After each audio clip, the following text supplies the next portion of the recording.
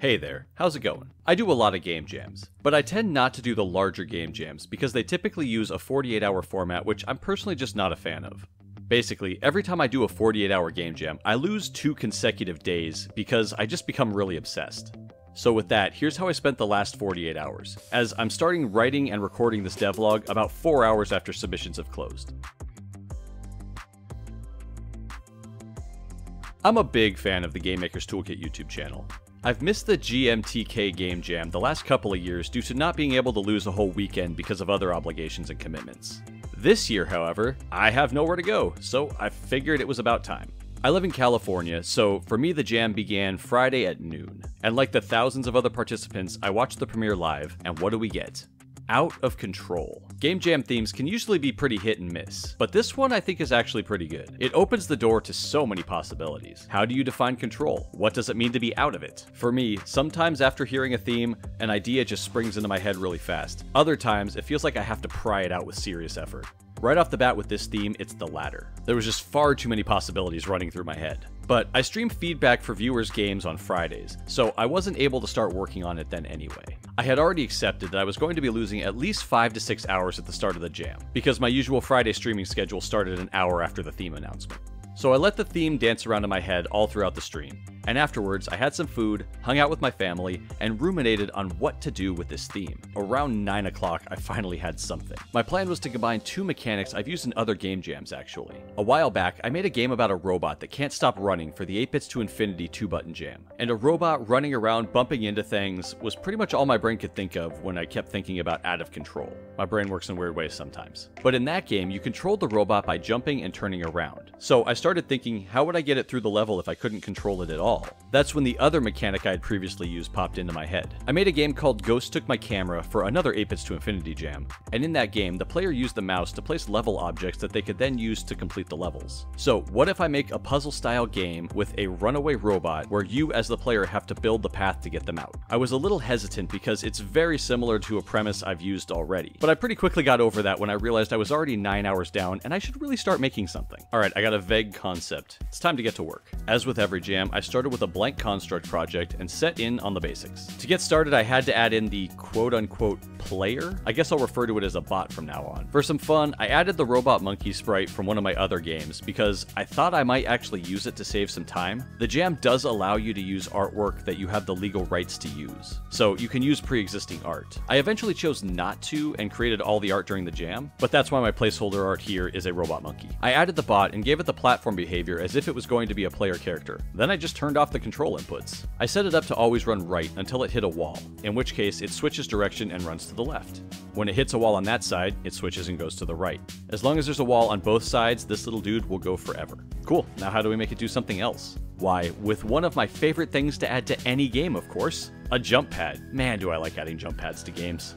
If the bot comes into contact with it, it sets its vector y to be negative, and it works like a jump. I then added some items that will either speed up or slow down the bot as it passes over them. I didn't have a solid idea of how the levels would actually be laid out yet, so I started testing out a camera with an 8-direction movement and the ability to zoom in and out. That way the player could look around wherever they needed to while the bot ran around. But it felt kind of clunky, and I really didn't like having to chase the bot around. I already needed to make a system where the player can place items into the level, which I knew was going to be harder than it sounds, so I made the decision that this would be a one-screen puzzle game, thus eliminating the added complexity and most likely issues this camera was going to cause.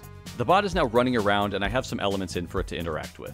Now I need to make it so that the player has a way to get those items and put them into the world, thus beginning many hours of making an inventory system, which I'm not great at. My plan was that there would be 4 slots at the top of the screen. Each level, you as the player would be presented with different items to use to get the bot to the exit. If you've already played the game, you know that there are actually 3 slots, and they always have the same 3 items in them, just different amounts. I'll get into why that is later, but the original plan was that there would be more items and options for each level. By the way, if you haven't played the game yet, you may want to pause and go play it. I'm warning you now that there will be spoilers in the footage shown later. And if you can play it unrated, I would be super appreciative. I made the inventory slots modular. I just fill out these fields and it will populate the HUD when the level starts, which I have to say I'm pretty happy about. In Ghost Took My Camera, the player could pick up an item and place it. Once it was placed, that's where it stayed. But I didn't want the player to have to completely restart the level if they placed something wrong. Like I said, that's how I had it before, and I was never fully happy with that.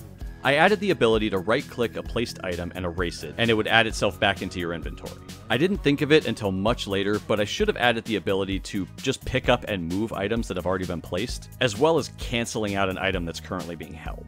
When I did realize how nice those features would be, I was already in the testing phase, and well past the point of being able to add them in and still finish the game on time. But such as game jams, it's just so hard to think of and implement everything you want. Next up, this robot friend needed a way to come to an unfortunate end. So I added the scariest thing I could think of. A red box with an X on it. Seriously, this thing will mess you up, especially after adding some particles. Oh, the humanity. It's about midnight at this point, and I'm feeling pretty good about what I have so far. My usual workflow is to get the base mechanics functioning, and then create the art for the main character. For me, that lets me really see where the game is going and how it will feel. I always start with the character's silhouette, because in pixel art, that's what stands out the most. Also, with this game, you're not controlling the bot itself, so you won't be staring at it the same way you would if this was a normal platformer. So the character needs to be clear. I tried a couple ideas and kept battling with taking the easy road of just using the robot monkey I already had in. I struggled to find a foothold here, and I just really wasn't feeling it. It was almost 1:30 in the morning, so I decided I shouldn't force it. I wasn't quite ready for bed yet. I usually stay up until around 2 anyway, so this is normal. So I had a little bit of time left before I had to go to sleep. I jumped back into Construct and added a few easy features. I really love the cartoon black circle transition. It's one of my favorites, so that went in. Then, while testing the respawn system, I was watching the bot repeatedly run into the death block. Screen shaking and particles flying, but it seemed like it needed more. It looked like it was running into a grinder and then just kinda sitting there. I created a dead version of the bot that had a bouncing bullet behavior. Now, when the bot hits the death block, it sets itself to be invisible, then it spawns the dead bullet version and sets a random angle for it to fling itself. I found this very enjoyable, and I watched it over and over again for longer than I care to admit. But it was 2 AM, so it was time to call it for the day. With a full night's rest, I started off by getting back to what to do with the bot character. Art is one of the most important aspects of any game in my opinion. It's the first element that most players will experience and can be a deciding factor on whether or not the person plays your game at all. So I like to create cute characters that players can fall in love with, and this process always takes me a while. I didn't like what I had done last night, so I tried out some more ideas. I tried this little guy, but just wasn't cute enough. I still kept going back to the robot monkey, but the one thing I did want was a big boxy head. So I decided to go in that direction and just put a big box on top of the monkey's head. This actually worked out to be a pretty good base. I started by adding some big cute eyes, which are usually pretty appealing, but they just kind of felt meh here. My brain kept thinking of the runaway TV from Cloudy with a Chance of Meatballs. That was definitely a robot-ish thing that was out of control. So I tried turning the face into a TV screen and adding eyes and mouth to that. Once that old school computer monitor head had a face on it, I knew I was heading down the right path. I still don't love the body, but I didn't think anyone would care, and I needed to keep making progress. With the character base designed, I moved it from Photoshop into Sprite to animate. And adding animations made this thing even more adorable. For time, and because I like the effect, I do very limited animations and then add a lot of extra effect and character in the engine. I use a simple squash and stretch function that I found to give me amazing results. I bumped it up a little more than usual for this character, and it's so cute and squishy, I absolutely love it. Alright, the player's finally in and looking good.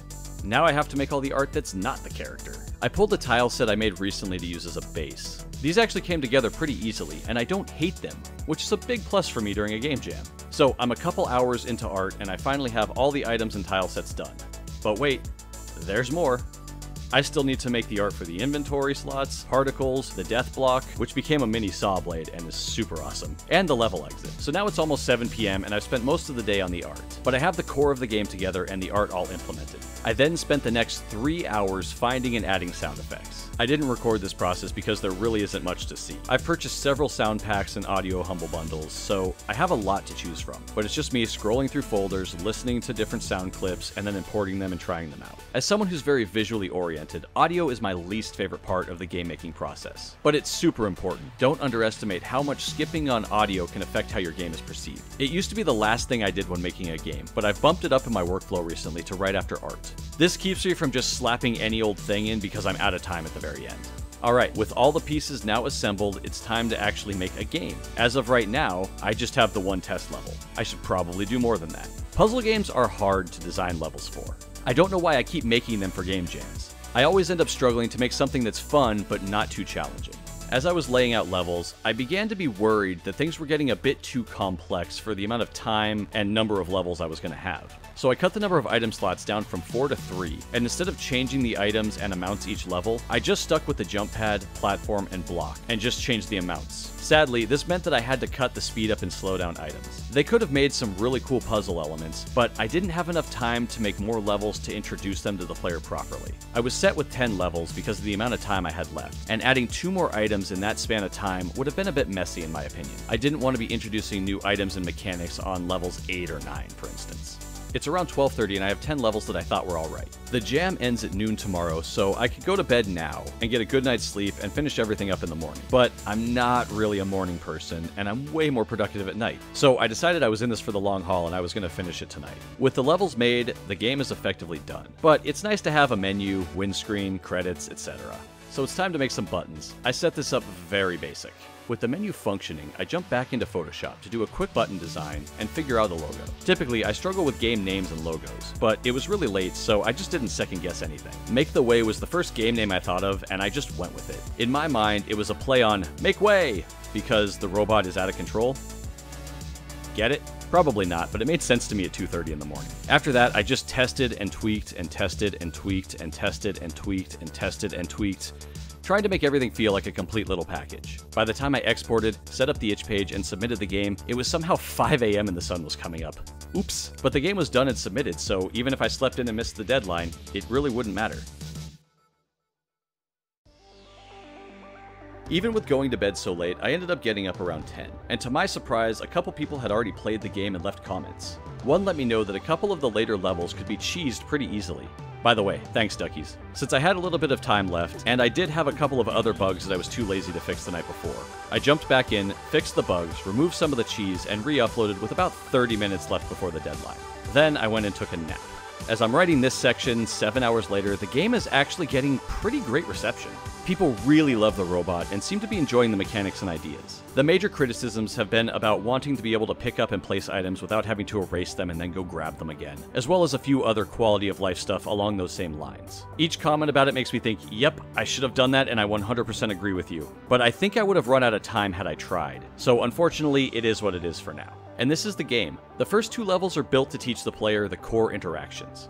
You can pick up and place an item, as well as erase it. I tried to keep the puzzles fairly straightforward and quick. I always try to make the difficulty pretty low on Game Jam games to make sure that anyone can enjoy the game for at least 10 minutes or so. Okay, so what are my final thoughts? I'm actually really happy with this game. As I've said, there could be a lot more quality of life features. But hey, 48 hours isn't much time, especially when working solo. I've been falling back in love with making pixel art lately, and I really like the look and feel I was able to create here. The robot is super adorable and squishy, how can you not love it? I am bummed that I had to cut the speed up and slow down items. I'm sure they could have been used to make some really fun puzzles, but they weren't worth increasing the complexity overall. When it comes to my work, I try to keep the phrase "kill your darlings" front of mind. If something isn't working, it's really easy to get caught up in the sunk cost fallacy. Oh, I've already spent so long on this, blah, blah, blah. Usually, it just means you're gonna sink even more time into it and it's still not gonna work. So I genuinely try that when I find something that just isn't working, I try to cut it before it can waste any more of my time. Who knows, maybe I'll revisit this in the future and I can make it work then. But most likely not. So after all this, did my opinion on 48-hour game jams change? Not really. I just want to make something that looks and feels good, so I end up spending so much time working on it that I can't really do anything else. But that said, I had the time these last couple of days, and I had a lot of fun making this. It's also really cool to be part of a jam with 18.1 thousand participants, which is just utterly insane. If you were in the jam as well, congratulations if you finished. My condolences if you didn't, and I hope that you got to make something fun and have a good story to tell. I'd like to thank my patrons, especially David Scott, MLK, and Scott Hansen. You are all awesome people, and I truly appreciate the support. If you'd like to play Make the Way or any of my other games, you can go to vimlark.itch.io or click the link in the description. To get in contact with me, you can stop by my Twitch streams where I'm always doing something related to game dev or pixel art. Message me on Twitter, or join the Discord with a lot of other really cool people. If you've enjoyed this video, please consider liking and subscribing. And I will talk with you next time. Have a good one. Later.